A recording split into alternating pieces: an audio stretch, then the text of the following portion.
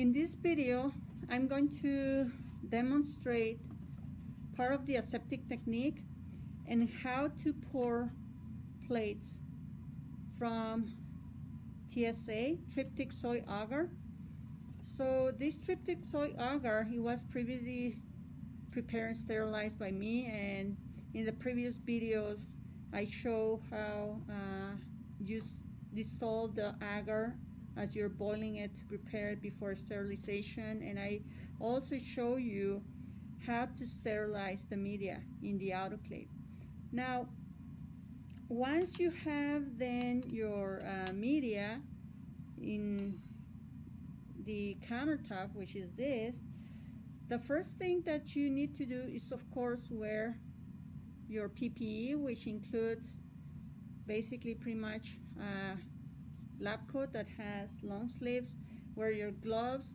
If you don't wear lenses, basically you wear goggles, and have a bottle of disinfectant so you can disinfect the countertop, and also have your Bunsen burner, your lighter for the Bunsen burner, and of course you will have thermal gloves to prevent you from burning yourself when you're pouring these plates, because the Erlenmeyer flask with the media pretty much is hot, and the media, it has to be before pouring it at around 50 degrees Celsius. And you have your Petri plates. Petri plates are basically holders for the media so that you can have a surface where you can put the media. And these Petri plates comes in sleeves. These are the standard size, the most usual size, which are 100 times 50 millimeters. Now the Petri plates, they have a bottom and they have a lid, and whenever you are opening these sleeves, take into account that these sleeves are holding these Petri plates, which are disposable, and they are sterile. So you have to open them only around a sterile area, and try to not detach or, well, separate the lid from the bottom of the plate without being in the sterile area and in an unnecessary step, because otherwise you will contaminate your sleeves. These sleeves basically pretty much have 25 Petri plates, and the media that you have to add to the bottom of the plate is whatever media you choose or you have, but it has to be specifically 20 milliliters of the media. Let's see. Oh, the lights are kind of getting dimmer, so I'm going to hurry up and show you then this demonstration of how to pour plates. So pretty much what you do is clean up your area, spray with disinfectant, have your paper towel, and then start swiping the area that you are going to sterilize. After that,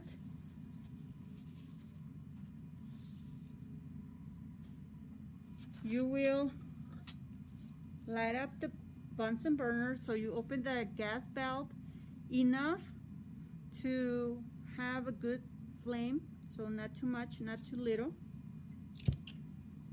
So pretty much like that, so you can have a good surrounding sterile area. And what you will do as well, it is to have your media close by. You will open your sleeve of the Petri plates. They have a kind of a clasp here, or an area where you can basically tear the two parts of the plastic apart, but I'm using scissors just to make it more even, the cut, and then much easier to handle. And whenever you're grabbing your Petri plates, try to grab them one by one, together the lid and the bottom. The bottom is much smaller than the lid, and then you put it here in the countertop, and I'm going to lower a little bit the camera so you can see how I pour this plate. So pretty much again, you work around this sterile area, and you shouldn't be talking that much. I mean, I'm talking because I have to explain, but whenever you're pouring plates and you don't need to talk, just don't talk, because right now while I'm wearing a mask, it helps to prevent microorganisms from going into my plate. But if I'm not wearing a mask and I'm talking unnecessarily, I might contaminate these plates. Now, when you are, I'm going to wear the 2 thermal gloves. When you're grabbing your flask, make sure that you grab it by the neck. This is the neck of the flask. And whenever you open the flask, this is basically a cap that I made out of aluminum foil. You open it up carefully so you don't touch the inside of this aluminum foil, because perhaps you need to do something, you need to pause and you put it back. But if you contaminate it, if you touch the bottom or the inside, then you cannot put it back. Okay, so that's one thing. And then when you put it into the countertop, you put it with the outside portion against the countertop, and you will flame a couple of times the opening of the flask, and then you will open your plate next to the sterile area, and you will pour the agar around 2/3 of the way, and then you will put your flask on one side, next again by the sterile area, and then the lid. There's 2 things. You can leave it like that, facing up, but it's not very recommendable. Or as well, you can put it like this, half open, next to the bottom of the plate. But as long as it's in the actual area of sterilization, and I'm going to take off my mittens because it's hard to handle the lid without with the mittens. So basically, pretty much, as long as you keep it here next to the sterile area, there's nothing wrong with having the lid like that. Why you want to do that? Well, because the agar is hot, and if you put the lid immediately, something that is going to happen is that the condensation will accumulate, and then that condensation will go into the media. Now, another thing that you can do is pour many plates at once and then stack them one to each other, and that prevents the condensation from accumulating in the lid. But you have to be very fast into doing that, and if you don't have the experience, basically pretty much you cannot do it. So once you basically know that this media is cold, well, not cold, but once it's cold enough or a good temperature, you will know that then you can put the lid back on.